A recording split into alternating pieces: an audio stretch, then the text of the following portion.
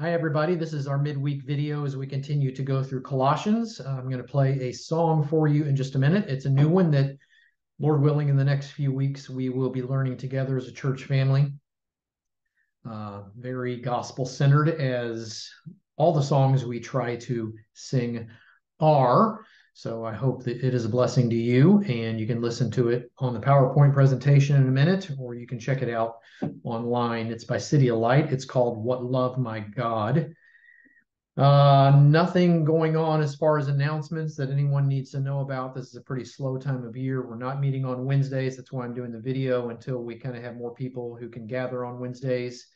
And this next Sunday night is a fifth Sunday night of the month. We don't have anything scheduled discipleship-wise there either. So I am, with that in mind, going to go ahead and share my PowerPoint presentation. So there it is. And let me get it started. Okay. As I mentioned, there is a new song that I would like us to learn together. It's called What Love My God. So here it is.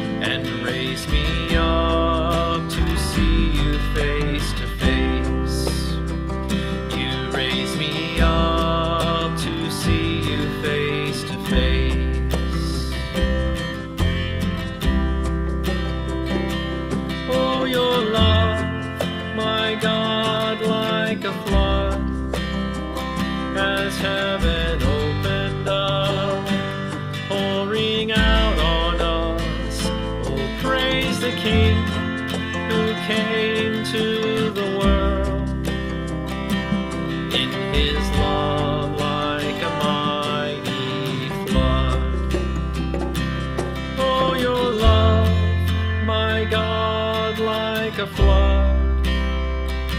has heaven opened up, pouring out on us. Oh, praise the King who came to the world in his love like a mighty flood, in his love like a mighty flood.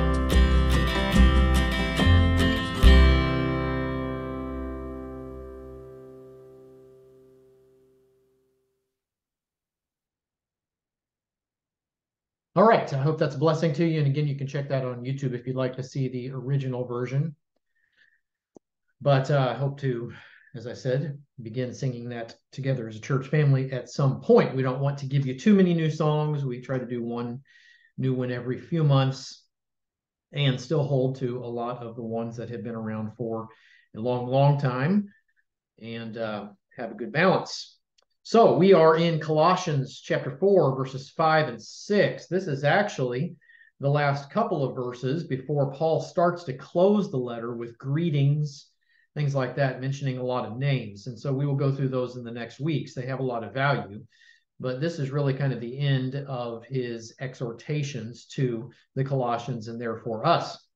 So our completeness in Christ continues to work itself out in practical, missional ways. What I mean by missional there is the idea of thinking evangelistically so that others who are not believers can hear the gospel. And so you see there where this is in the outline. It's part of this larger section in chapter 3, verse 18 through chapter 4, verse 6. Wives and instructions for relationships, both inside and outside the faith. Wives and husbands, children and parents, slaves and masters. And then an exhortation to missional prayer. That's where we were last week. And then this week, walk wisely to attract outsiders. Let's look at the verses together. Walk in wisdom toward outsiders, making the best use of the time. Let your speech always be gracious, seasoned with salt, so that you may know how you ought to answer each person. All right, those are the verses, and let us look now at the questions. You still have the verses there in front of you at the top of the screen, so you can refer back to them. General questions first. What are your initial observations, thoughts, or questions about the whole passage, or any specific words, phrases, or thoughts? As always, I invite you, if you would be so inclined, to pause the video right now and just look at the verses again and think through them, and maybe even write down some things that you have a question about or anything you notice, anything in those categories. And then letter B here, I had this last week, but I wanted to again remind you, it's again important to remember the context. Paul has urged the Colossians, because of their completeness in Christ alone, to apply all of the realities he has stressed to relationships. Then he has, in the midst of that, encouraged them to be diligent in missional prayer. He specifically, if you remember from the previous verses, asks them to pray for him, that he will have opportunity to share the gospel. This final exhortation continues his plea to practical outworking, particularly as it relates to unbelievers. And so as he has asked the Colossians to be in missional prayer, then these verses are about those sorts of things and the way we live out our completeness in Christ missionally. How would you briefly describe the passage?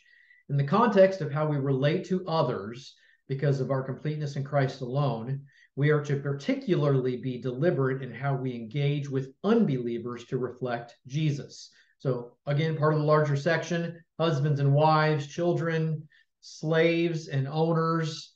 In our context, obviously that would be jobs, those sorts of things, or just really anytime we're interacting with others. But then this now is going to the way we're looking toward and thinking of outsiders is what Paul calls them, but unbelievers. So that's my summary statement. Let's now look at the specific verses. Verse 5, Paul says to walk in wisdom toward outsiders. Who are outsiders? What is walking in wisdom toward them? And how does this relate to our completeness in Jesus? So outsiders are unbelievers there. Walking in wisdom toward them encompasses being thoughtful and deliberate in how we show Christ in the gospel and our completeness in him, and in any other way, in the ways we interact with them. So Paul is telling the Colossians, therefore us, as you're engaging with interacting with, any sort of contact with unbelievers, be walking in wisdom toward them. Now, the wisdom is all encompassing, but I believe Paul is saying, think wisely as to how best you can think in gospel terms toward them. So be applying wisdom so that the gospel and the preeminence of Christ, who he is and what he's done, can get into their attention and into their hearts. Be thinking wisely about that. And then the third question there, how does this relate to our completeness in Jesus? This will present Jesus as attractive and powerful. This reflection of him points to how he is sufficient, preeminent, and he's our life, as chapter 3 has said. There's a constant intentionality to point to him. That is walking in wisdom toward outsiders as it relates to our completeness in Christ. And then I have another question there. How does it relate to what he has just said about prayer? As Paul has urged missional prayer, the outflow of that is thinking of the practicality of how to live in a gospel-shaped way toward unbelievers. Now, Paul has said, be diligent, steadfast in prayer, pray for me. But if we are praying in evangelistic, missional ways, then that's going to shape the way that we then act toward those who need to be evangelized. And so therefore that prayer flows into action and walking in wisdom toward outsiders. Okay, let's go on. Paul adds the necessity of making the best use of the time. How does this relate to how we engage with unbelievers and our completeness in Jesus?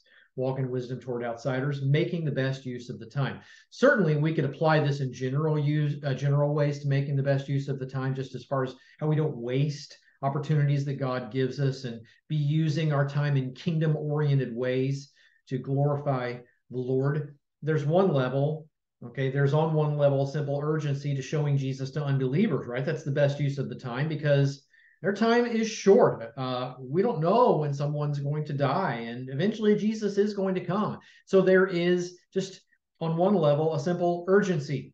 On another level, thinking wisely, as Paul has already said, about comprehensively revealing Jesus will cause us to not waste opportunities or moments or circumstances or seasons or conversations or anything else. As we're walking in wisdom toward them, using our brains to think evangelistically and missionally, then those opportunities, making the best use of the time, we won't waste them. We'll think wisely and comprehensively about revealing Jesus.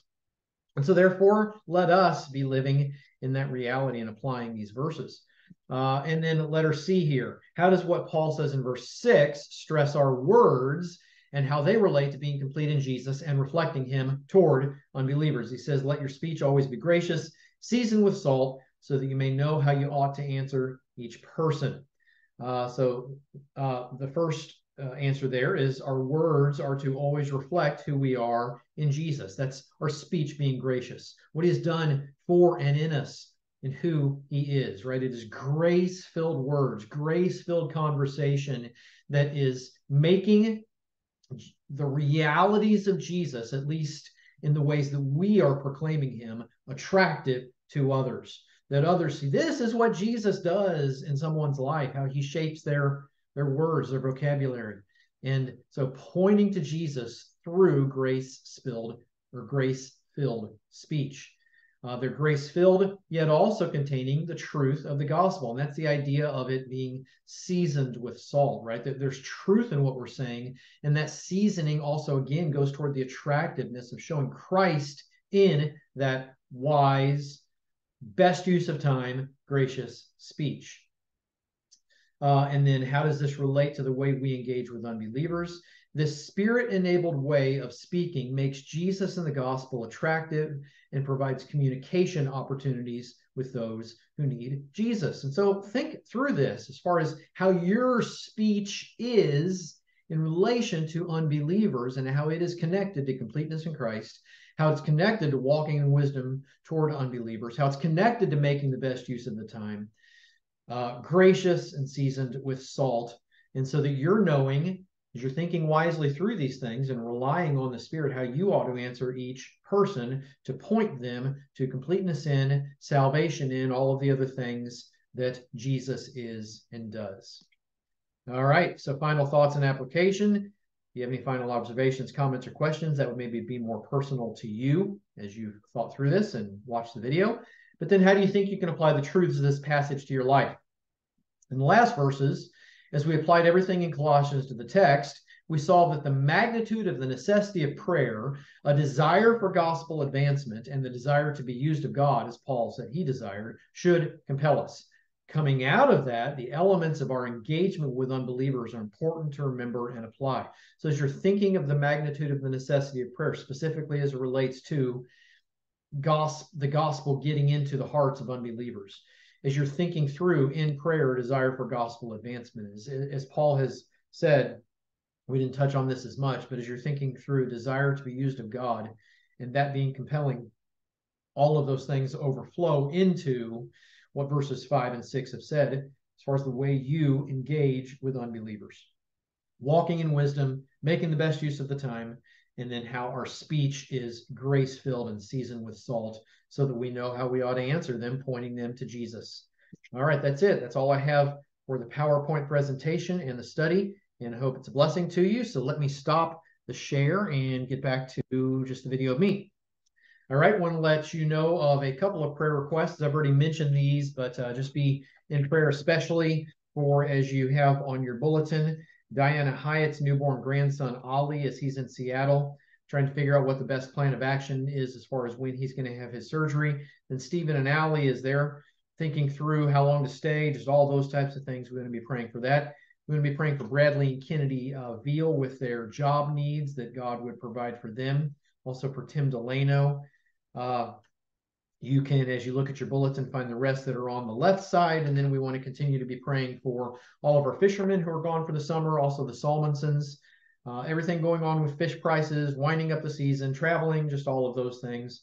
Some of our ones who have continuing physical needs, Faith Southwell, Missy Lamb, Tom McCoy, as they have some of these lingering things that they're doing okay, but we just pray for complete healing. We want to pray for them. If there are any other needs that anyone has, please, always, you can let me know about those by texting, whatever would be most convenient for you. And let me lead us in prayer. Father, we come to you today, and we are very, very glad that you have indeed changed our hearts, that you have forgiven us for our sins, that you've given us new hearts, and we have been given eternal life, and we've been given access to you. And I do want to pray that those glorious realities would be really compelling to the way we think toward walking in wisdom toward outsiders, the way we think toward making the best use of our time, and our speech being grace saturated and filled and seasoned with salt so that we can know how we ought to answer each person. So help us to think through those things as far as the way it relates to maybe someone, even as we're taking these things seriously, hearing and learning about Jesus so that you'll regenerate their hearts and they'll believe. So thank you for your text that you gave us today. I want to pray for all the needs that are in our church family. We do pray for Ollie Hyatt, that you'll heal him, and just all of the different elements of the dynamics there, that you'll provide wisdom and direction. And we also pray for all of our fishermen and everyone else who's gone for the summer, the Salmonsons, even some who are traveling for various reasons, that you'll provide grace there. Please bless all of our church family and everything that's going on. Things that I might not know about, relational difficulties or physical difficulties or job circumstances or just a variety of other things. I pray for your grace there. And would you have your hand of power on our church, please? May we grow in numbers and in discipleship and reaching people. Thank you for the grace that you have demonstrated in the life of this church for years and years, and I pray that that will continue. And we pray all of these things in Jesus' name. Amen. All right. Hope that you have a good rest of your week. I do invite you, as I have said amen, to make tonight a night where all of our church family is praying. Please take advantage of that opportunity. And I hope to see everyone Sunday. Have a good rest of your week. Bye.